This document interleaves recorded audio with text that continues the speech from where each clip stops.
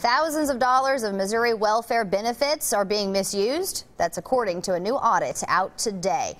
The audit shows $461,000 of benefits was used out of state for 3 months. In one instance, someone withdrew cash benefits in the U.S. Virgin Islands. That raises questions about whether recipients misuse the funds or if they just no longer live in the state.